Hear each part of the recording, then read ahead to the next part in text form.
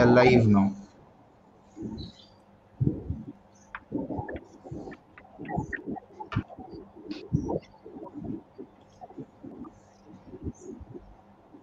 A very pleasant morning to all the attendees, esteemed faculty members, and dear research scholars and students who have joined us today. It gives me immense pleasure to welcome you all to the two-day national webinar series on the theme of literature and literary studies, organized by the Department of English and Other Foreign Languages, SRM Institute of Science and Technology, Ramapuram campus, Chennai. Once again, we have two very interesting and enlightening lectures lined up today and tomorrow by very reputed and learned resource persons. I'm sure that you will all have a lot to take away from the upcoming live session, so please stay tuned. I would like to take this opportunity to present the topics of the webinar series. The topic of the live session today is Cultural Materialism, Revisiting Shakespeare's Othello, by Dr. Antony Samy, Associate Professor and Head, Department of English, Loyola College, Chennai. Day 2 will feature a live broadcast on Liminal Space, The World of Expatriates by Dr. N. Kavida, Assistant Professor of English, Alagappa Government Arts College, Karaikudi. Before we move on to the welcome address, I would gently remind all the attendees who have joined us today to stay with us till the end of the session to access the feedback, and don't forget to post your queries, if any, in the live chat stream on YouTube during the Q&A session at the end of the presentation. I would now like to call upon Dr. Rema, Professor and Head, Department of English and Other Foreign Languages, to deliver the welcome address. Over to you, ma'am. Thank you, Walter. Good morning, attendees. The Department of English and Other Foreign Languages, SRM Institute of Science and Technology, Ramapuram campus extends a warm and hearty welcome to all of you to the webinar on Cultural Materialism, Revisiting Shakespeare's Othello. Cultural materialists, I think all of you know, deal with very specific historical documents, and they also try to attempt and analyze and also recreate actually the zeitgeist of that particular moment in history. So the very word cultural materialism immediately brings to mind Shakespeare for all of us. And this cultural materialism actually focuses on the forces, especially the ideological forces at work in Shakespeare's studies. And what's interesting is even in contemporary restagings and representations of Shakespeare and his work.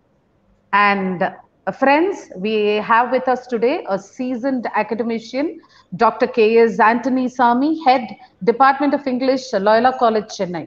He is very popular in the literary circles, and he will be the most fitting person to throw light on this interesting topic. On behalf of the university and the department, I express my heartfelt gratitude to you, sir, for your presence and participation. I thank you, sir, and I heartily welcome you. To take the session further, I call upon my colleague Asha for the introductory remarks. Yes, ma'am. Good morning, everyone. This is Mrs. Asha Jenefer, Assistant Professor, English, SRM Institute of Science and Technology, Ramapuram, Chennai. I take this opportunity as a privilege to introduce our guest speaker, Dr. K.S. Antony Samy, Head, Department of English, Loyola College, Chennai. He has 26 years of experience at Loyola College, Chennai. Presently, he is an associate faculty in Loyola Institute of Business Administration. He has donned several hats across academic areas as Dean of Students, Divisional Commander of NCC Navy, Advisor of All India Catholic University Students Federation, and Secretary of Teaching Staff Association at Loyola College. Currently, he also serves as an advisor to the Southern Region of Staff Selection Commission, Government of India. English language teaching is his area of research. He is a specialist in literary theory and criticism, along with English for specific purposes. He has contributed scholarly articles on various topics in many reputed journals. to name a few, doing research in ELT and learn, unlearn, and relearn. He has been successfully guiding PhD and MPhil scholars of various universities. He has he has organized UGC sponsored seminars and national workshops. He has completed UGC approved minor research project titled Effective Implementation of CCE, and so far he has conducted over 300 seminars and workshops. He was invited to contribute and participate in the IAFEL International Conference held in Glasgow, United Kingdom. He presented a paper at the fourth European Conference held in Paris. In recognition of all these academic accomplishments, he was conferred with the Best Teacher Award by GRAP's Educational Charitable Trust in 2017 and Best Mentor Award by Dr. Kalam Educational Trust in 2019. We are greatly honored to have such a versatile personality as our guest speaker today. I welcome you, sir. The forum is yours.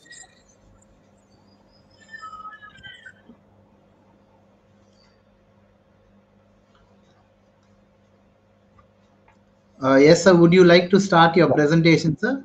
Yeah, yes. Is that visible, Walter? Yes, Hello? sir. Yes. Yes, it is visible, sir. Okay.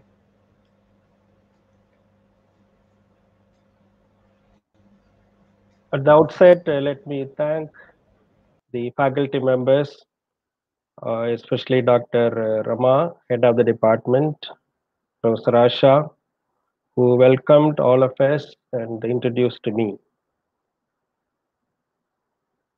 My dear participants, the faculty members, and the students of SRM Ramapuram campus, and the resource person, Dr. Kavita, who is going to speak on liminal spaces, the world of expatriates, for this webinar on literature and literary studies. A warm morning to all of you. Without much ado, I just want to take you to the outline of my presentation. I'm going to divide my presentation into two parts. Part one will focus on what is meant by new historicism and cultural materialism. In fact, presented as two sides of the same coin, and the connection between literature and history, a little more details about new historicism and cultural materialism, the theoretical affiliation with which cultural materialism started functioning as one of the approaches to literature, understanding of literature. There are certain defining characteristics and the difference between new historicism and cultural materialism. These are the aspects that I will cover in my first part of the lecture. And in the second part, of course, I would like to discuss Othello, the play by Shakespeare, in terms of how the characteristics of cultural materialism are embedded in the play Othello, and some of the directions which we have for that particular analysis is production of ideology, Desdemona's defiance, reading Dissidence. And of course, I also want to refer to Prospero and Caliban to give you variety in my presentation. So these are the two parts that I will be concentrating on today during my lecture. My dear participants, many of you could have heard of these terms, new historicism and cultural materialism. And these are the approaches that are very, very popular during 1960s and 70s. And how is it still relevant in 21st century, especially after the advent of so many other theories, cultural theories, post-colonial literary theory, and the theories related to bisexual, uh, gay, lesbian, and transgender, indigenous cultures, and so on. Because the word culture is definitely is exciting to all of us, whether it has got the same meaning that we understand now or it has got a different meaning, especially when it is aligned with materialism, cultural materialism. And that is the reason why I thought I should speak on cultural materialism and as a kind of a literary approach to most of the productions that we had during Renaissance period, and that is the reason why I wanted to illustrate cultural materialism with an example of Othello. Cultural materialism is a term coined by Raymond Williams and of course popularized by Jonathan Dollimore and Alan Sinfield in their collection of essays Political Shakespeare. Jonathan Dollimore and Sinfield used lots of references to cultural materialism. It refers to a Marxist orientation of new historicism. You may listen to my reference to new historicism and cultural materialism for the next 20 minutes because they are referred to as two sides of the same coin. It is only my coinage. There are no political or political references, or there are no academic references to this particular term, two sides of the same coin. Okay. So, in fact, cultural materialism is a British version of what we know, the American version of the same thing as new historicism, which I will talk to you a little later. Cultural materialism, if you think as a kind of an approach or a theory, it emphasizes studying the historical context, looking at those historical aspects that have been discarded or silenced in other narratives of a history. It emphasizes a kind of an eclectic theoretical approach. It is backed by a political commitment arising from the influence of Marxist and feminist perspectives and executes a definite textual analysis, a close reading of the text that critiques traditional approaches, especially on canonical text like Shakespeare. New historicism and cultural materialism are two literary theories that have similar characteristics, as I told you. The key difference between new historicism and cultural materialism is that new historicism focuses on the oppression in the society that has to be overcome in order to achieve change. Whereas cultural materialism focuses on how that particular change is brought about. This is the key difference between new historicism and cultural materialism. New historicism and cultural materialism are two sides of the same coin. Once again, I refer to that. One is the head, the other is the tail. Both are equal. If new historicism is the head, concentrating on those at the top of the social hierarchy, namely the church, the monarchy, the upper classes, cultural materialist is the tail, concentrating on those at the bottom of the social hierarchy, namely the lower classes, women, and the marginalized people. Literature and history are inseparable genres. The revival of history is an important aspect in the study of new historicism. In fact, in their introduction to new historicism and the Renaissance drama, Richard Wilson and Richard Durton makes an observation that new historicist and cultural materialist theories mark the return to history in literary criticism. It's a return to history. For a few years, the historical approach was poo-pooed as something that has got a kind of an extra, additional, information that has been generated by history, a kind of two, forces, namely literature and history, are yoked together unnaturally. But then new historicists and cultural materialists are the ones who revived the return to history in literary criticism. So that is the very important point we should keep it in mind.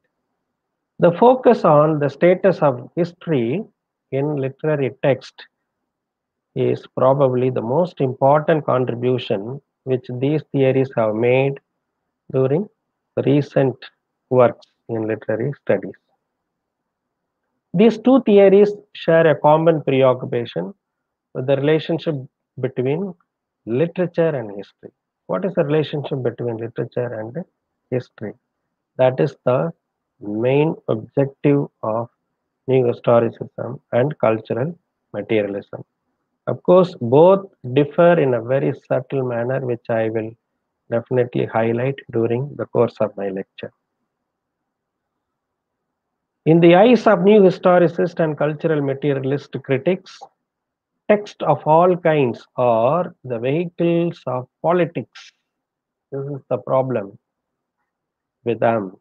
All text are the vehicles of politics.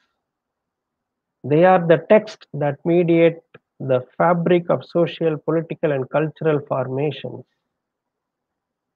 This particular view is very, very evident in the work of new historicists and cultural materialists, because they read historical context through legal, medical, and penal documents, penal documents, anecdotes, travel writings, and ethnological and anthropological narratives, and of course, literary text also. The return to history means reading history through legal documents, medical and penal documents, anecdotes, which are not recorded in the regular history. That is the difference. The regular history is written in a very linear fashion, whereas a new historicist and cultural materialist look for some of the documents that are available off the record. That's the main point. These two schools of critics argue that literature does have powerful effects on history and vice versa. They pay a considerable attention in their work to the effects of literature in both containing and promoting subversion and the instances of state and hegemonic control over cultural expression. In other words, these two schools of critics are interested in discovering how the past cultural history promotes indirectly subversion and provide instances of the state and hegemonic control over cultural expression. There are lots of expression even today in the context of corona, how the state and the center controls their own thought, the thought of the common people by their ideologies. They have certain ideology and they would like to control the thought of the people. And people also automatically accept these thoughts, thinking that this is the way of the world. Okay. Now, what is new historicism? Briefly, Louis Montrose, in Professing the Renaissance, the Poetics and the Politics of Culture, that's the name of the book, claims that new historicism deals with the textuality of history and the historicity of the text. The very, very popular statement made by Louis Mantos while talking about new historicism. New historicism looks for the textuality of the history, not the ordinary, the original, I mean, the history that you read as a history of India or history of Europe. Now they look for the textuality of history, the text that are available off the record, the text that are even recorded in history, textuality. And also they are interested in the historicity of the text. What is the history? What is the culture? What is the context that has created the text? That also is very important for new historicists. While historicity of text refers to the cultural specificity and social embedment of all modes of writing, the rootedness of the text in the socio historical, political, and cultural ambience of its production.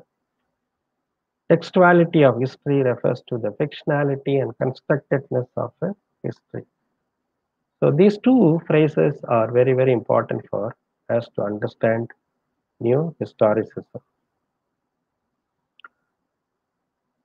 In fact, Michel Foucault and others would say there is no such a thing called objective history, because history is a narrative. History is also a kind of a narration which is very subjective in nature, which is done by the dominant groups, dominant institutions. Histories were influenced by kings, monarchs, and emperors. Therefore, what was neglected is much more important for the explication of the text that are produced in that particular context, that particular group. New historicism is a mode of critical interpretation which privileges power relations as the most important context for all text of all kinds. As a critical practice, it treats literary text as a space where power relations are made visible.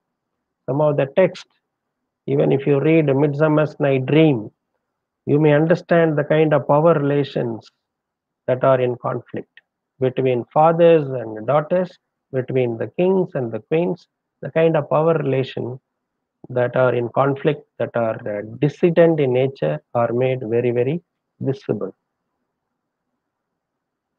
Jonathan Dollimore gives an example from Queen Elizabeth's life. In fact, Queen Elizabeth's anxiety is much brought in for the understanding of new historicism here. Queen Elizabeth's anxiety was that a play that implied a criticism of her, namely Richard II, was played 40 times in open streets and houses. Now, Dollimore points out Elizabeth's anxiety as if it was a kind of an indictment on her personal life. The more the play was acted out on the streets, the more the anxiety was growing in Queen Elizabeth, because Queen Elizabeth was implied there as one of the point of criticism. And that is the reason why it was sometimes curtailed, even being acted, staged on streets. Richard II. And moving on to one more point about the culture being a self-regulating system in new historicism is derived from Claude Lévi-Strauss' theory. Claude Lévi-Strauss' recognition or his theory that culture is a self-regulating system, just like a language. That a culture polices its own customs and practices in subtle and ideological ways. Right. For new historicists, the recognition has been extended to that self. particularly in Stephen Greenblatt's early and seminal study, Renaissance Self-Fashioning. What makes the operations of power particularly complex is the fact that the self polices and regulates its own desires and repressions. There may not be any control system, but still the self, one's own self, controls itself because of the ideology, that particular power system. It is that ideology, that power system, that becomes a point of criticism, point of reference for new historicists. This you will understand later when I illustrate with the play Othello. The next point, moving on to cultural materialism. What is cultural materialism then? If a new historicism is based on power politics at the higher level, cultural materialism is also based on power politics at the lower strata of the society. On a very basic level, cultural materialism is equated with the new historicism because both practices interpret literary text as historical and cultural artifacts. Jonathan Dollimore and once again Alan Sinfield describe cultural materialism in Political Shakespeare as studies that implies literary text in history. In other words, we may say that it is a study of the implication of literary text in history, the implication of literary text in history. And therefore, it is an historical or historicist approach to literature. Cultural materialism is also known as historicist approach to literature. Why then there are different names? That is again a point of reference for us to understand. Like new historicism, cultural materialism privileges power relations as the most important context for interpreting text.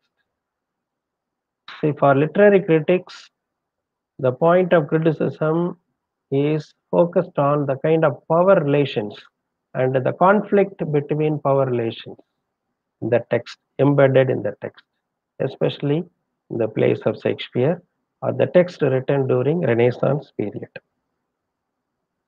What makes the difference between new historicism and cultural materialism once again is, now, if new historicism focuses on the power relations of the past societies, say for example 16th century society, cultural materialists explore literary text within the context of contemporary power relations.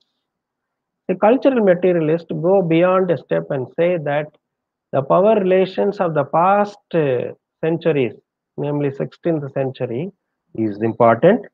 At the same time, the power relations of the contemporary society, even the 20th century society, is also important for understanding of the text in the past. I think that makes the difference between these two approaches.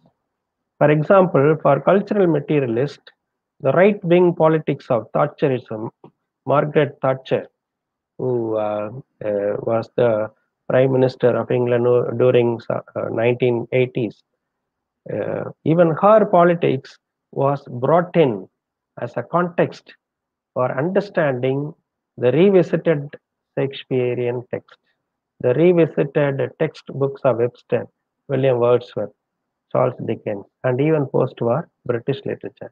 So that is what cultural materialism is different from new historicism. For new historicism, it is the power relations of the past, embedded in the past societies. For cultural materialism, it is the power relations embedded both in the past as well as the present society. That is the difference. Cultural materialism is again interested in so many things. Number one, according to cultural materialists, text always have a material function within contemporary power structures.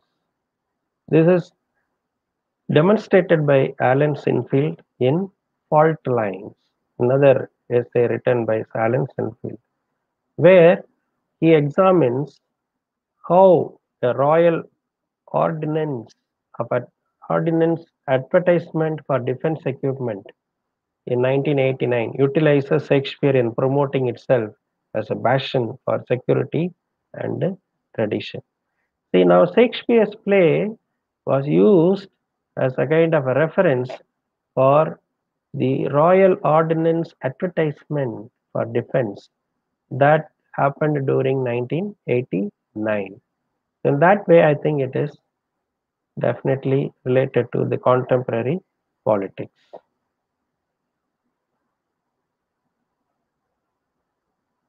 Now, on the next point, canonical text and the authors are used to validate the contemporary political and cultural traditions.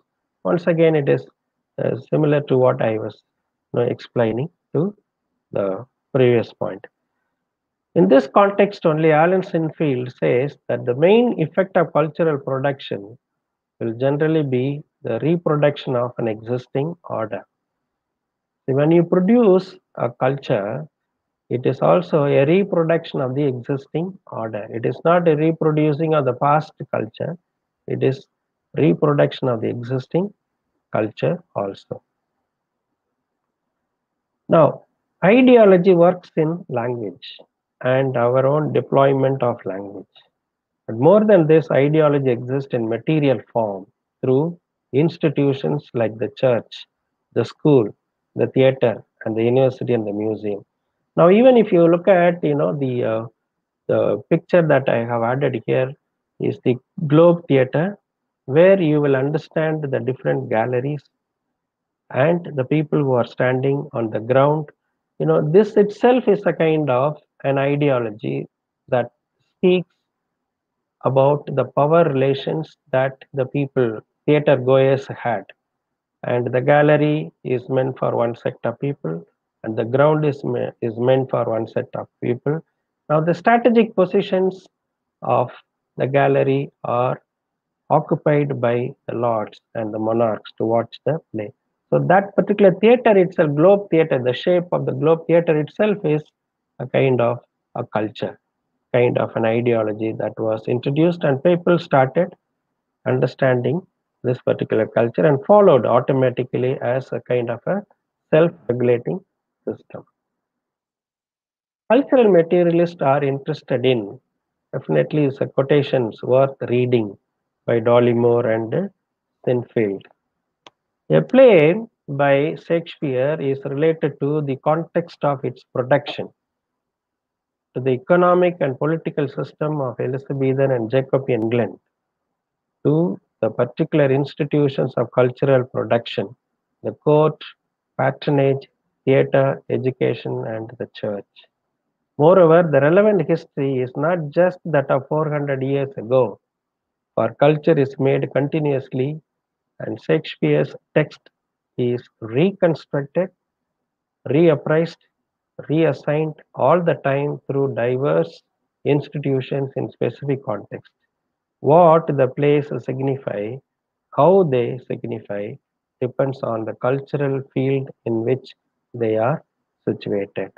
So this is exactly the main argument that cultural materialists put forward, which Dollimore and Sinfield have summarized in this particular quotation. So what is important is it is not that the history or the context of the particular period in which some of the works were written is important. We need to understand the history and also the culture that are even current, that are contemporary in nature, in order to understand the text written in 16th century. It's very, very interesting to note, for many of you may even question how Shakespeare, in order to understand Shakespeare, the context of 20th century is important. Now, the cultural materialist practices a certain dissident practices as a particular methodology which would help us to understand and also examine literary text as a part of wider context in cultural and political institutions. Shakespeare is regarded, for example, in the context of his prevalence as a cultural icon, manufactured as a genius and a master figure through the media of education, industry, theatre, and heritage as a business. Now, how Shakespeare is projected even today matters for us to understand the power politics that are embedded in Shakespeare. Right, that is the point. Now, Shakespeare is part of literature paper. Without Shakespeare as a paper offered to as a paper, English literature is incomplete. That itself is a kind of a politics. The contemporary society is ascribing to Shakespeare's plays. Right. So that is very, very important for us to understand what cultural materialism is. Now, in order to understand the cultural materialism and new historicism, you should understand the two important terms like subversion and dissidence. Subversion refers to a practice by which the values and principles of a system in place that are contradicted and reversed in an attempt to transform the established social order and its structures of power, authority, hierarchy, and social norms. That means subversion is an attempt to overthrow the power that is oppressing the other forces. That is very important. For example, the power of the church was disrupted because of the power politics by some of the sections of the society that were affected by the church. Right. Now, Queen Elizabeth was criticized by some sections of the society, and that is what is being reflected in the plays of Shakespeare. So there is always a kind of a subversion, a kind of a force that is trying to overthrow the power. Now, in this very process of overthrowing power, that force itself becomes a kind of an entrapped thing. They fall into that kind of entrapped model. The very fact that the force that is working behind overthrowing the power should liberate their minds. Instead, those forces become entrapped in the power politics, and that is what happens in subversion. Whereas dissidence, as used by Alan Sinfield, is only showing the protest. Here, there is no kind of conniving. There is no plot. There is no plot to grab the power, but it is only only a kind of a protest against the official policy. Dissidence aims at criticizing the authority, the government, or the powerful person, or a group, and that's the reason why cultural materialists want to use dissident as a strategy to understand the text. In other words, cultural materialists look for dissident forces, whereas new historicists would look for subversive forces in the literary text. You will understand this distinction once again while I illustrate Othello as an example. A little more about cultural materialism, since we have the time. Cultural materialism, of course, kind of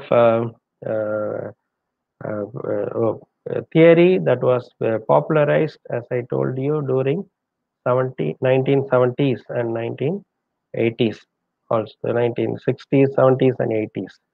And it has got a context.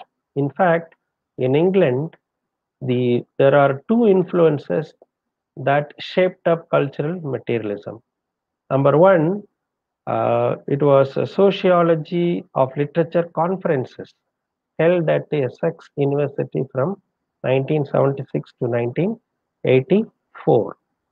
And the one more influence was the journal brought out in the name of Literature and History, founded in the year 1975, and it was edited by Thames Polytechnic.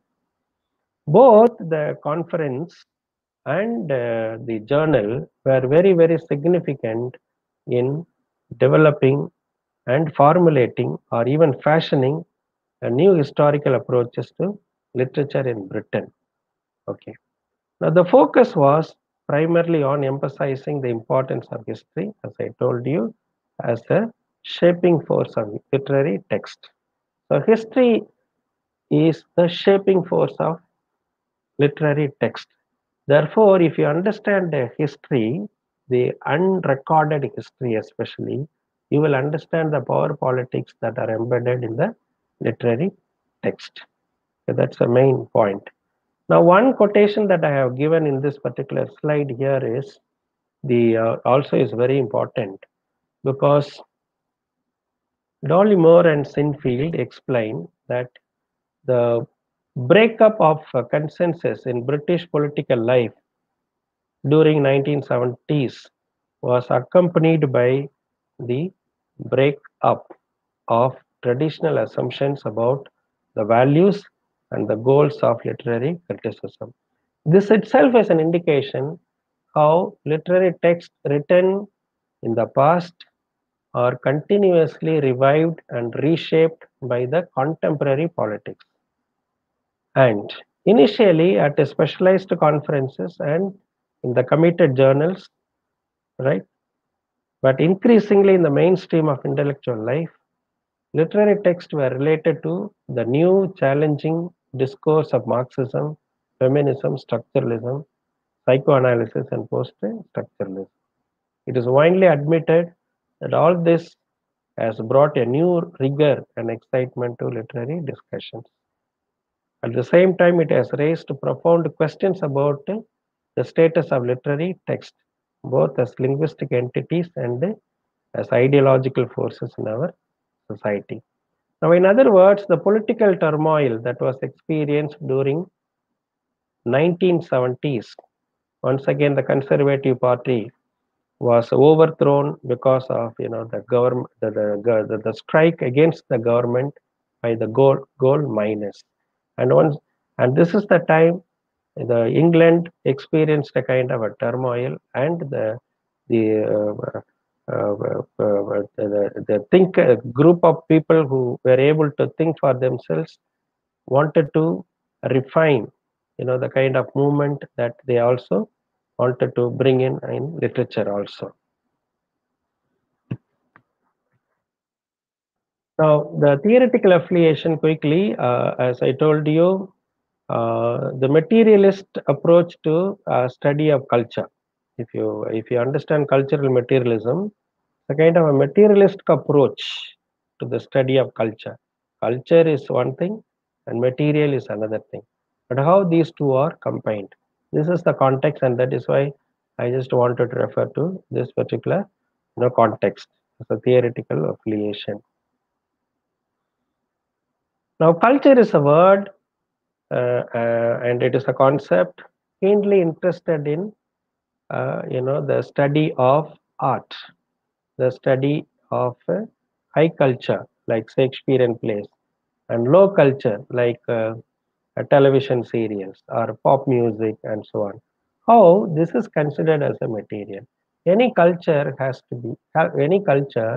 is understood in terms of materialist function. This is the contribution by Marxist critics, especially by Raymond Williams. Raymond Williams, in his book Culture and Society, Keywords, Marxism and Literature, and Materialism and Culture, argues that literature is not autonomous. He says we cannot separate literature and art from other kinds of social practice in such a way as to make them subject to quite special and distinct laws. That means, art, literature, art or literature is embedded in social practices. Only when you understand the social practices, you will understand literature. Just like you understand history, you understand literature. You understand literature, you understand history, something like this. The kind of relationship between a society and the literature is reciprocal. It's a kind of a reciprocal relationship. Raymond Williams by no means alone in conducting a materialistic analysis of culture. He is not the only one to do a study on materialistic analysis of culture. It is again Richard Hogarth, who lived between 1918 to 2014, the author of The Uses of Literacy, Aspects of Working Class Life, 1957. He is the one who also brought in the important aspect of the culture as a means of object of literary study as literature. And one more writer who also brought in this particular viewpoint is Thompson, E.P. Thompson. He also looked at study of literature uh, from the point of view of history. So from the point of view of history and society and also the social practices, literature has to be studied. So this is the contribution made by all these three important thinkers. And you should take it as a kind of a theoretical affiliation to this particular, theory. Now, in order to give you an example uh, from the Oliver Twist, Oliver Twist is a story about poor people in England who got unfair treatment from the society. Now, Dickens describes the poor condition suffered by people, especially children during Victorian era. Many people, poor people, unlucky children during the Victorian England were born and sent to the workhouses. Therefore, the novel Oliver Twist becomes a kind of a criticism on the social injustice, social inequality, and discrimination. This particular social injustice and disparity is what is being highlighted as one of the characteristics of the literary text that is operant in the conditioning. This is what the literary theorists are interested in discovering, right? And the one more example, if you want, we can give it from Jenefer's Mad Woman in the Attic reference. You remember Bertha Mason, Edward Rochester's clandestine wife, the first wife, kept in a secret, was an essential component of the plot of Jane Eyre and the character development in the life of Rochester also. Rochester discloses the identity of the woman locked in the attic of his Thornfield Hall as his wife after a thwarted attempt to marry Jane Eyre. Okay, now this example could be understood as a kind of a dissident strategy, opposing strategy that is operating within the society, within that family condition. That is what cultural materialists are interested in. Okay, and I'm sure this particular incident has become inspiration to Virginia Woolf to write, a critical essay. Rooms of One's Own, or again. And again, there were titles, The Mad Woman in the Attic by feminist critics. All these, have a reference to the contemporary, cultural politics. Now, one more important theoretical affiliation, if you understand, is the structures of feelings.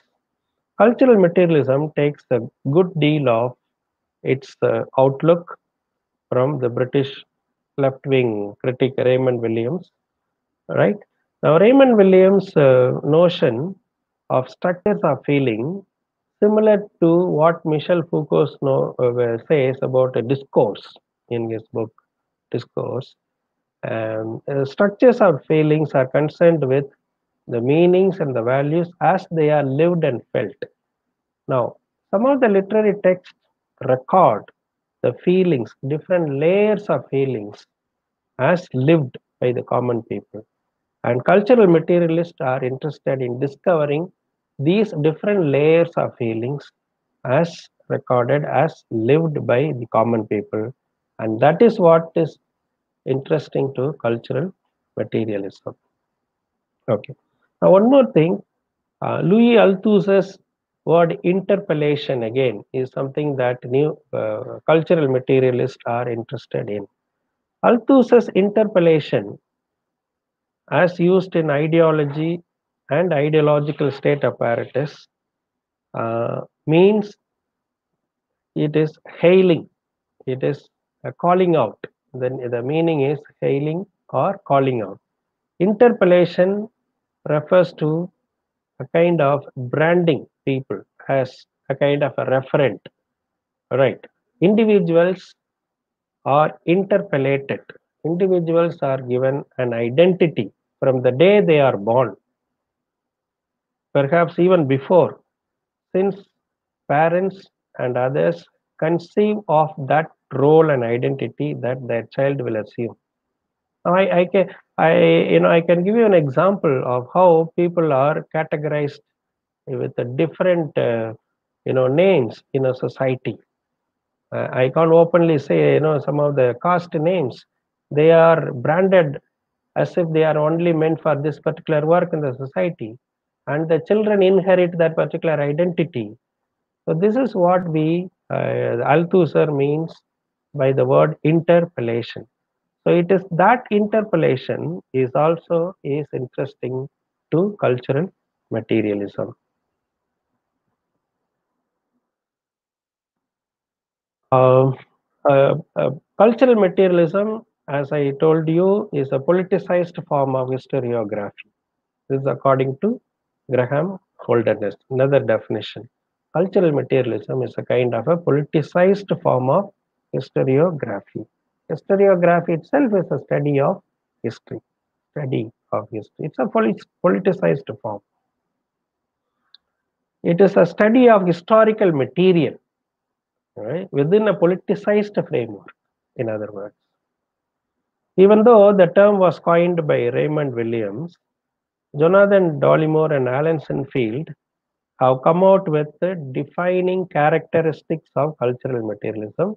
Number one, historical context. The cultural materialism has four characteristics. Number one, historical context. What was happening at the time the text was written? Historical context undermines the transcendent significance traditionally accorded to the literary text. And the aim of this aspect of cultural materialism is to allow the literary text to recover its histories, which previous kinds of study have often been ignored. They say that emphasis on historical context suggests that timeless value cannot be accorded to canonical text. So that particular historical context is very important. Next, what is a theoretical method on which cultural materialism has been built? Cultural materialism incorporates older methods of theory, namely structuralism, post-structuralism, etc. And it is absorbs lessons from them and breaks away from liberal humanism that was popular during early 20th century. Liberal humanism focused on the nature of man and the defects on the society. That's all. The main focus was the study of man. Right. In any literature, the critics would look for the nature of man. Even Dr. Johnson would say that Shakespeare was a great poet because he was a poet of nature. He says he was a poet of human nature. So, liberal humanism was focusing on the discovery of the human nature that is embedded in literary text. It is only the cultural materialist and new historicists, they started looking for something else, that is how the culture, how the historical context that shape up the literary text. Then political commitment. Cultural materialism incorporates non-conservative, non-Christian frameworks such as feminist and Marxist theory.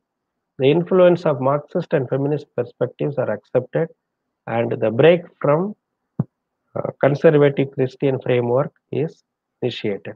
The first time, the influence from the conservative Christian framework was cut off, and the literary theories were rooted in some of the principles of feminism and Marxist theory. The next, textual analysis. Now, if you think that new cultural materialism is interested only in historical context or a theoretical background other than humanism, or it has got a political commitment based on feminist and Marxist theory, what about the text? Will they ignore text? No. They are cultural materialists are interested in critiquing, a kind of analyzing the some of the expressions used in the text, right? Some of the words that are that are embedded in the cultural aspect are also very, very important. Therefore, cultural materialists are interested in textual analysis of the analysis also. And once again, here some of the characteristics are only the repetition of what I have already said. Therefore, we move on to the next one is the difference between new historicism and cultural materialism. Quickly, the difference, as I told you, is new historicists tend to concentrate on those at the top of the social history, whereas cultural materialists concentrate on those at the bottom of the social history. New historicists focus on oppressive aspects of the society that people have to overcome to achieve the change. And cultural materialists focus on how that change is brought about. The third one, cultural materialists use quote text from the entire trajectory of the text history. See, the quote text, what we call the historical documents that are not recorded in the regular history. They are called co-text. So for new historicist and cultural materialist, it is not only the text that matters for the analysis or the understanding, but it is the co-text that we refer to as some of the anecdotes, some of the records that are available, unrecorded information available. They are called co-text. Both are very, very important, and these texts are taken into consideration up to the contemporary time, present time, whereas new historicists would use only the co-text of that particular past, that particular context. So this is again another important difference. New historicism, of course, was influenced by the philosophy of Michel Foucault, who would talk about discursive practices, and cultural materialism talks about is based on the structures of feeling that becomes the backbone of their practice. Now, I now, having said about new historicism and cultural materialism, I know I may need some 10 more minutes for to illustrate this particular point. Kindly bear with me. I am moving on to the second part of my lecture, how Othello is read in the light of cultural materialist approach. Now, I actually wanted to narrate the story of Othello, and for the sake of some other participants who may not have read, for want of time, I'll just skip that story, assuming that many of you would be able to follow the story. But then the story, in a very nutshell, is given in this particular slide. Iago is very, very furious about being overlooked for promotion, and therefore plots to take revenge against his general Othello, the Moor of Venice. Iago therefore manipulates Othello into believing that his wife Desdemona is unfaithful, stirring Othello's jealousy.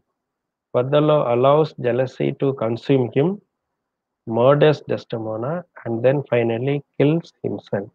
Here, what is important is Othello, being black, the Moor of Venice, is married to the Venetian woman Desdemona. See, that is the difference that you should note down here in the story. That is how culture, the power politics operated behind this particular plotting by Iago and the killing of Othello, killing of Desdemona by Othello. So this is what you should, understand. I just want to use the essay Cultural Materialism, Othello, and the Power of Plausibility, written by Alan Sinfield. Most of the remarks are taken from this particular essay, written by Alan Sinfield in 1992.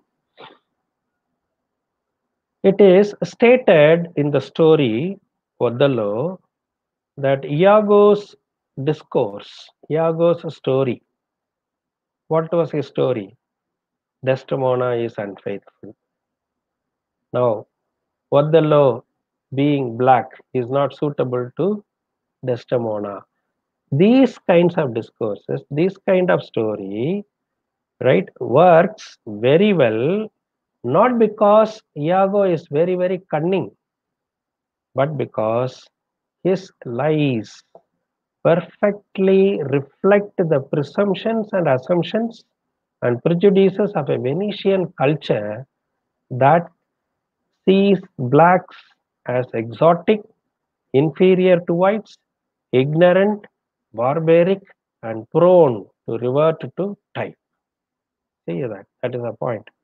Now, it is not the villainy of Iago that works in Othello towards the murder of Desdemona by Othello.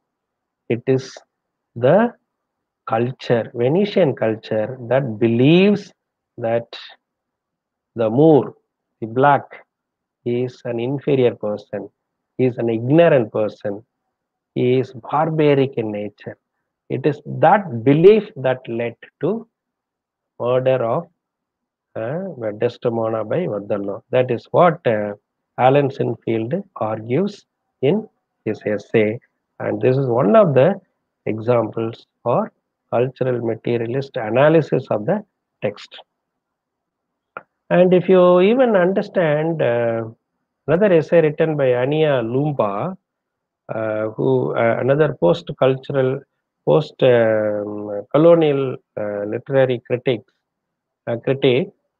says that Othello moves from being a colonized subject existing on the terms of the Venetian society and trying to internalize its ideology towards being marginalized, outcast, and alienated from it in every way until he occupies his position as the other. Now, Ania Lumba says that Othello himself accepts that he is kind of a colonized subject. Even though he tries to internalize the Venetian culture and society, he is not able to internalize that ideology. That is his failure. His own incapacity, his incapacity to internalize the Venetian ideology is what makes him remain as a colonized subject, even though he tries to move away from being a colonized subject to the colonizing or colonizer. Okay. And here, if you refer to Althusser's word interpellation, now Othello is interpellated or interpellated because he is given an identity by the state of Venice as a savage, and he eventually answers its pitiful or powerful call. That is a problem. Iago's strategies work not because of his cunningness, but because his lies are very, very plausible, sensible to the Venetians, and even to Othello himself. That is a problem. Many Venetians, including Cassio, Brabantio, Rodrigo, they all believe that Othello is a barbaric person. Othello cannot live up to the expectation of the Venetian culture because They brand him as a black, as an inferior person. Moreover, Iago's strategies work because everybody believes, because they are all born and brought up in that particular culture, right? What good can come out of Nazareth? That's a statement you may understand better. So nothing can come out of Nazareth. That is an understanding they had in the past. Similarly, they branded Othello and finally led to his, death. Now, Sinfield again says that therefore, um, the people who are protesting, people who want to empower themselves, should be able to produce ideology, potent ideology. It is the production of that potent ideology that powerful people live happily. The people at the top of the ladder of the strata of the society live happily. They oppress the people at the lower strata of the society. Therefore, in order to survive, in order to empower themselves, people at the lower strata of the society should be able to produce potent ideology. The ideology that produces the greatest degree of plausibility. Plausibility here is believable. The ideology that makes people understand and accept. Okay. Not only do societies need to produce food, energy, and goods to trade, they also need to produce understandings of the system of a social relationship that keep the whole process producing everything from pork bellies to political systems. Now, even during the corona, all of us are made to understand a particular system of social distancing. It is that particular system that is produced by the government. That ideology, potent ideology, has been produced by the strong, the mighty, the powerful. Right. Now, similarly, people at the lower strata of the society also should be able to produce such potent ideologies so that they also become powerful. It is that point of reference cultural materialists are interested in. Stories of marginalized people sound very suspicious. Nobody believed Othello because that is not plausible enough. Whereas stories of Iago was plausible enough, therefore everybody believed. And that is why the tragedy, in short. Therefore, Sinfield suggests that Othello kills himself not because he cannot reconcile his barbaric nature by Venetian standard with an ideal of the civilized man Venice could operate with. Remember, Othello himself tragically believes the prevailing ideology of the Venetian state that he serves like a magnificent slave. Even though he is a general, he has got a belief that he is only a slave. He is only a Moor. It is that belief only, that makes him a culprit. The play called Othello. Now, Desdemona's defiance. Sinfield again considers the entrapment model as Desdemona answers her father when he attempts to exert hegemony, power as a dominating parent and intimidating member of the city power elite. Okay, this is the context. Now, Brabantio, while being married to Othello, questions Desdemona. Brabantio at the time of marriage questions Desdemona. Do you perceive in all this noble company where most you owe obedience? See the language. This is where the textual analysis is very important. The noble company itself is intimidation. Do you perceive in all this noble company there is a kind of an intimidation that is involved in this language? And where you most owe your obedience, that means as a woman you have to be obedient to your father. That's that kind of oppression that is also involved here. Now, one instance where the kind of intimidation and also oppression that are indicated. But very cleverly, Desdemona answers using the dissident strategy, putting back the same coin, playing, pay back the same coin.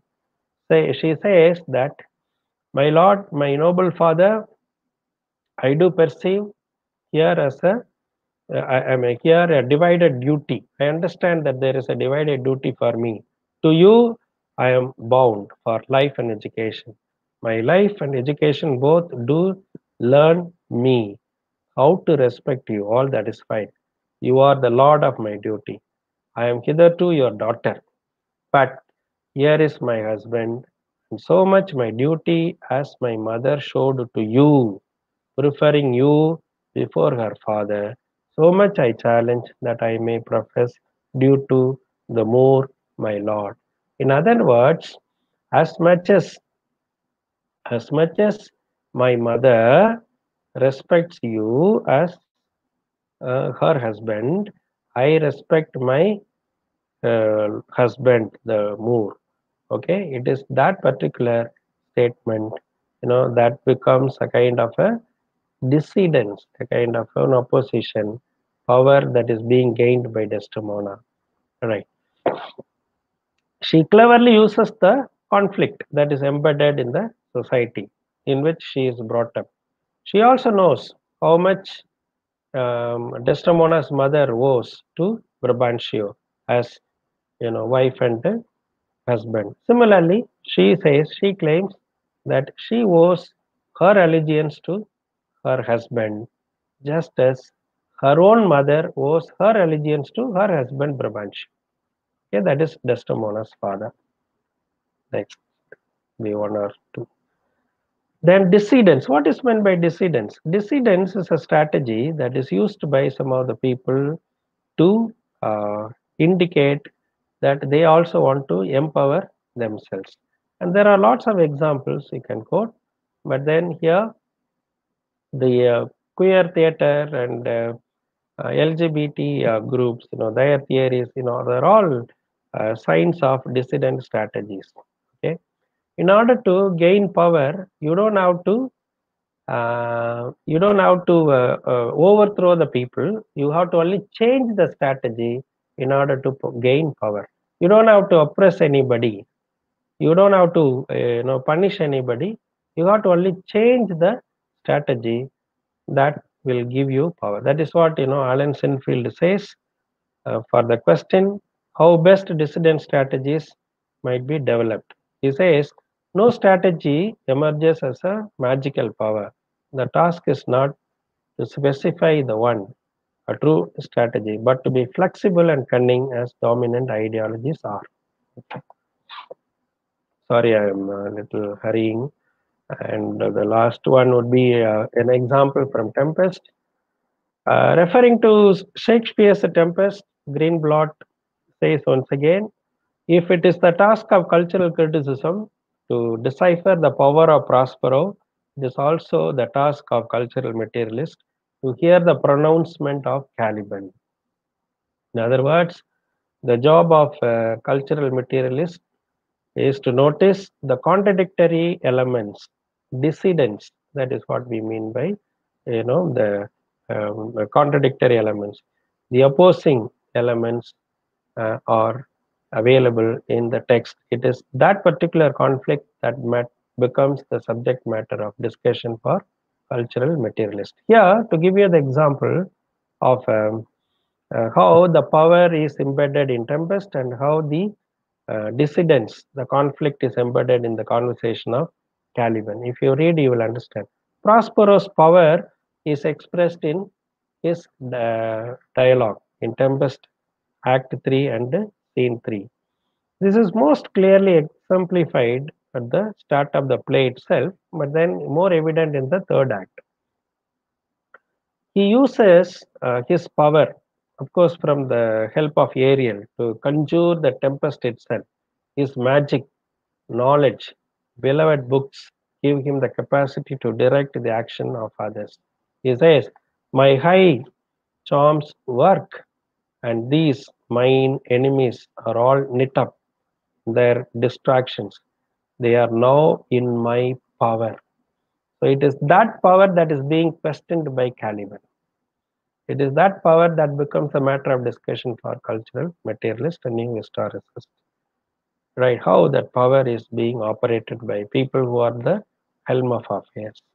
Now, again, coming to the example pronouncement of Caliban as a dissident strategy, as an opposing or conflicting force, he says, "This island is mine by Sycorax, my mother, which thou hast taken from me."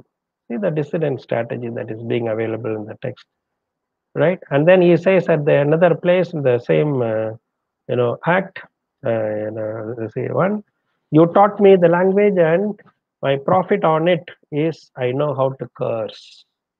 I think that is what is being done by most of the post-colonial writers around. They are trying to strike back to the center that taught these colonialist work the language, namely English. So Caliban's anger here at the notion that he has been taught a civilized tongue, a language, but he will use it only to insult or demean Prospero and Miranda. So it is actually a kind of an irony that he is, he cursing the master himself, okay, because of the power that was, forced on him unnaturally or artificially. That is the point that you should understand. So, my dear friends, as we have discussed what cultural materialism is and how the play Othello could be read from cultural materialist point of view, there are many plays, there are many works written during Renaissance and even during Victorian England, like Charles Dickens' novels, could definitely be understood from the point of view of cultural materialism. The main point, the focus is how the power ideology, the dominant power ideology, is embedded in literary text, and how dissident strategies that are also embedded in the same literary text that are juxtaposed in canonical literatures, especially, and that become the matter of discussion for many criticism. So that's something very interesting. Now here is a list of references that I have used, and you may have a look at it. Peter Barry Beginning Theory is a kind of an introductory essay if you want to understand. And then if you want to understand new criticism and cultural materialism, you should read John Brannigan, New Criticism and Cultural Materialism Today. That is a very exhaustive book, and from that book only I have taken most of my references. And there are other essays written by Jonathan Dollymore, Sinfield, Political Shakespeare, new essays in cultural materialism, etc. This is the list, and you may benefit from. Thank you for listening to me. I think I have taken almost 1 hour, little more than 1 hour, and I am ready now to have 1 or 2 questions. Over to the organizers.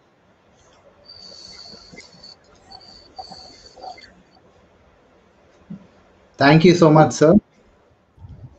Welcome.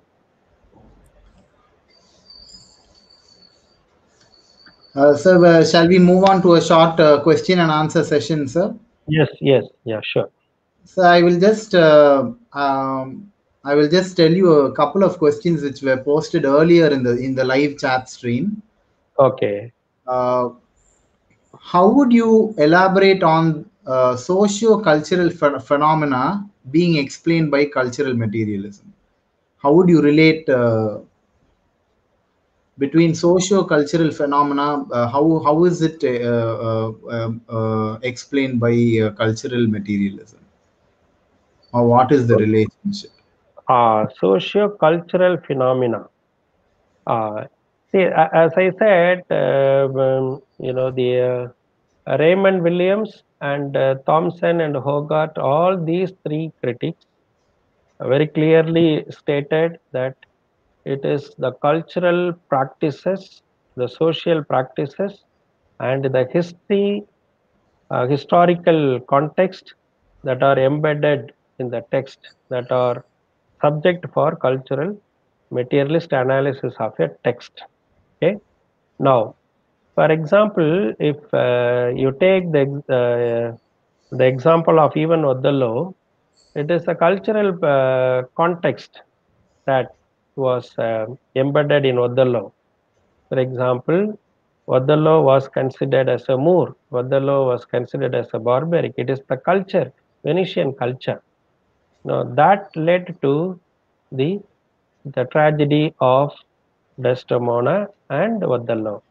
So it is that particular culture that cultural materialists are interested in discovering, right? So any text, I would say, is embedded in the historical context, right? Now, Thank you, sir. yeah, Shall we take the next question, yes, sir? yeah, sure, sure. The next question is on how would social systems be better explained through cultural materialism? Uh, Social systems. Social systems, very good. Now, I quoted the example of Oliver Twist. Now, the social system was the social system in practice was the children of poor people were alone sent to the workhouses. The others were not sent. That is the social system, especially the orphans who were exploited. It is that particular social system that is the matter of discussion for cultural materialist. Thank you, sir. I will make the next question appear on your screen, sir. Yes. I'm just going from the last to the initial one. Okay. There is a popular belief that Shakespeare promoted colonizing the world and erasing the native cultures, including language and religion of the colonies through his writings. Do you agree? Why? Definitely, much may be set on both sides. This is something that is the reason why I wanted to give you the example of Prospero and Caliban, right? It is very clear that Prospero indicates that it is the white man's burden to civilize the people who were found on the island, namely Caliban. You may clearly see the correlation between the West and the East, Prospero being the West and the East being Caliban. Now they felt it was their job, white man's burden to civilize. So there is definitely not only a Tempest, even many other plays. Shakespeare could have portrayed the colonizing tendency of the West towards the East, definitely.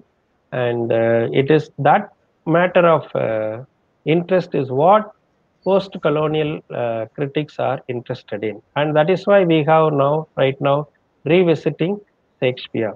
Shakespeare is still point of discussion, not only from the point of view of politics, as Shakespeare being a great writer, a kind of a canonical writer. Without Shakespeare, no English literature paper would be complete, no syllabus would be complete. All that is fine, but the other point of view is how he had portrayed the cultural conflict, the tendency to colonize the others was also important discussion. Definitely there is a tendency Thank in you. yeah. Thank you, sir. Yes. Next question is, what is the relationship between new historicism and Marxism with respect to this context as explained by you? I would be glad to have received this answer from you. Very good. See, the relationship between new historicism and Marxism uh, may not be kind of a direct one. See, that is why new historicism is based on the kind of philosophy which Michel Foucault and few other critics would advocate, what they call discursive practices, subversion, the subversive practices.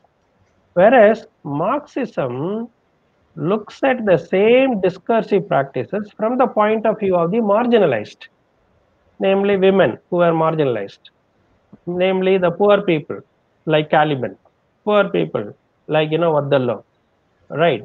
Poor in the sense even though Othello is a kind of a general, he is treated as a slave. He is assumed as a slave. He himself is made to believe that he is a slave. So, from the point of view of the marginalized, from the point of view of the oppressed, if you look at the politics that is being involved and the power that is being promoted or embedded in literary text, that becomes Marxist approach to literary criticism, and that is what cultural materialists are interested. Whereas new historicists are always looking at the power politics among the monarchs, between monarchs and the church, between the producers and the actors, people at the higher start of the society only they were interested in. Thank you, sir. The next question is: Do you think it is possible for culturally bound characters or people to come out of the entrapment or traditional belief and false representations in or from history? Definitely, it is a challenging one. It's a very interesting question. Whether I think it this way or not, whether it is possible or not, that is again very important. Entrapment model is the very fact that I want to give a new model because I'm not happy with the older or existing model. I become entrapped in this model. I want to give you an example of French Revolution and the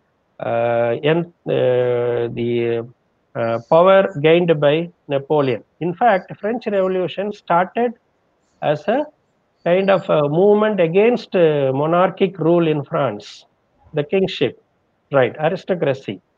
Now, immediately, that is exactly what they aimed at. They aimed at liberty, fraternity, and freedom, and so on, right? And they could have achieved it. But what happens at the end of the French Revolution was, even though it was a very painful exercise, it was Napoleon who was brought as an emperor. So this is the contradiction. Now the entrapment model, people who wanted to overthrow the power, become a victim, become entrapped in the same model where they wanted to overthrow. So that is where I think it is very, very difficult for anybody to completely liberate themselves from that entrapment model. It's not that easy. Even in some of the films you could have seen, people who wanted to give a good government, form a government, and finally they become corrupt because they have to run the government.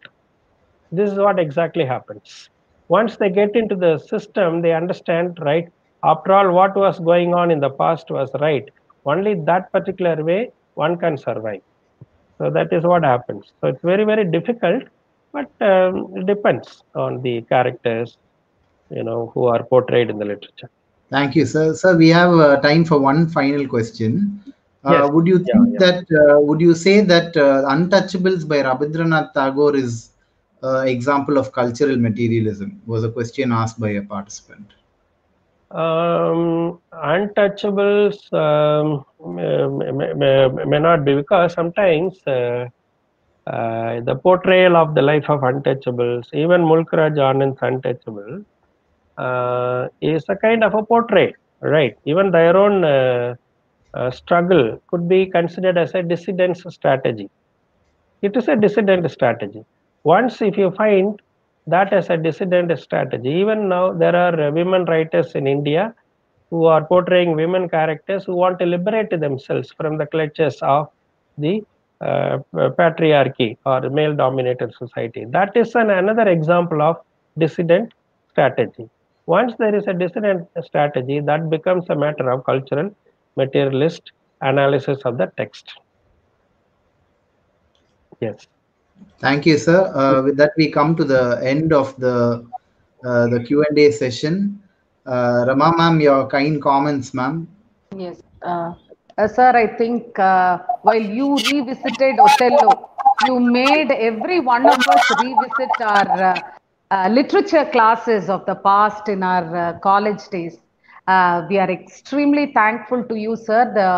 Though the literary theories like new historicism and this though they were all, cultural materialism, were very profound because of the examples you gave us. I think you made it sound so simple, and your question and answer sessions were so exhaustive. I think you have explained to the satisfaction of every single person who answered, and the examples you gave of I think Caliban and also of Othello himself, I think it's in a way indirectly leading us to tomorrow's topic of the marginalized, the liminal space, marginalized. So I think I should thank you immensely on behalf of the Department of English and other foreign languages, and on behalf of SRM, for giving us all your time and explaining everything in great detail, sir.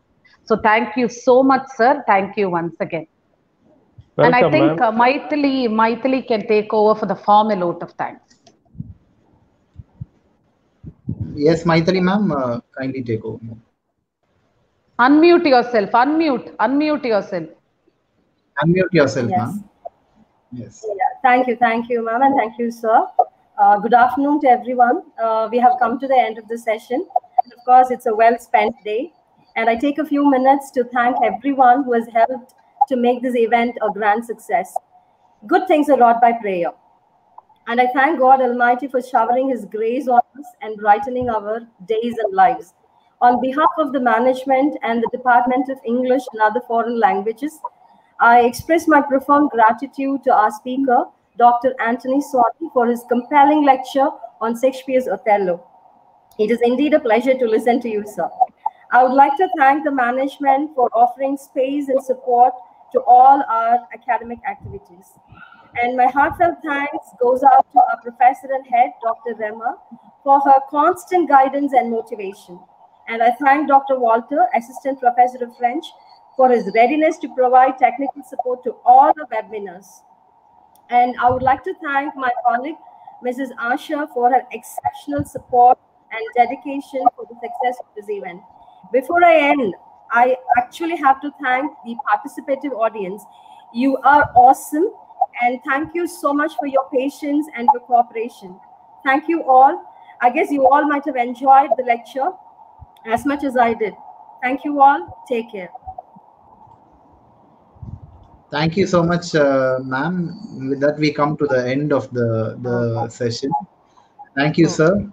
Thank you, Dr. Walter. Thank you so much, sir.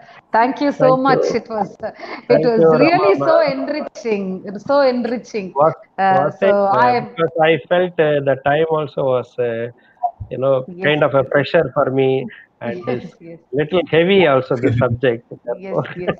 Yes, sir. Okay. Anyway, thank you, sir. Even my teacher used to say that out of 1 hour talk, even 5 minutes information might be useful to someone.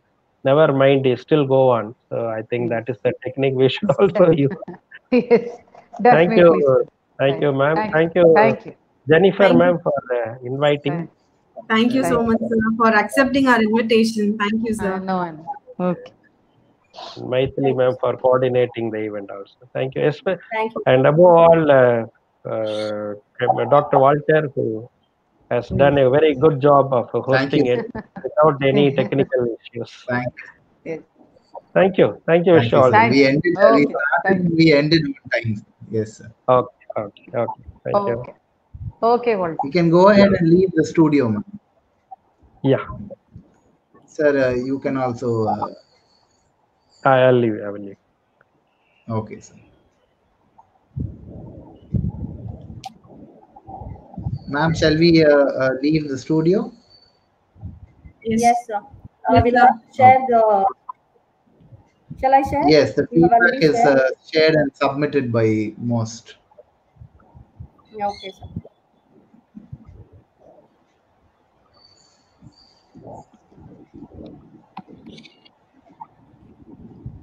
Shall we leave, sir? Yes, yes, ma'am. You can go ahead and leave the studio. Okay, okay.